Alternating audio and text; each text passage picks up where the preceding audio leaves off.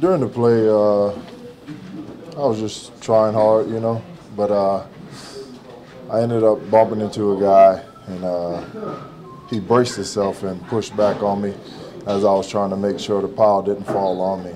But as I fell, he was coming forward, kicked him in his helmet. I had no idea I would be ejected, but the referee explained everything to me as he walked me off, and that was the case. It's something you hate to see.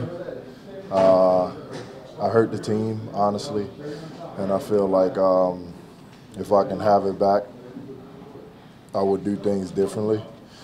But it was basically just a reaction. I couldn't really help myself. You saying you weren't trying to kick him in the head? No, sir. Were you trying to kick him at all?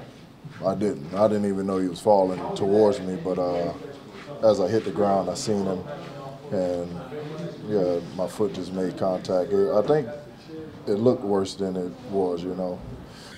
Greg's very remorseful.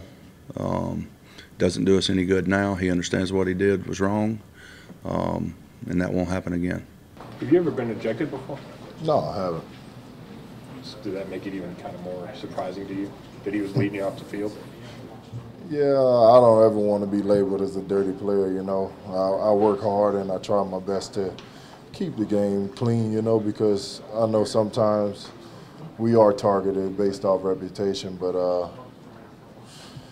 it's something that I can't control. All I can do is just play each play, one play at a time. Did you apologize to the team in total at all?